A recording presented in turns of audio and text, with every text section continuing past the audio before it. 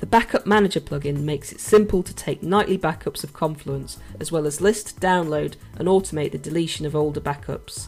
It's compatible with all versions of Confluence from 3.1 up, and it's available now as part of the free Essentials plugin pack. Let's take a look at some of its key features.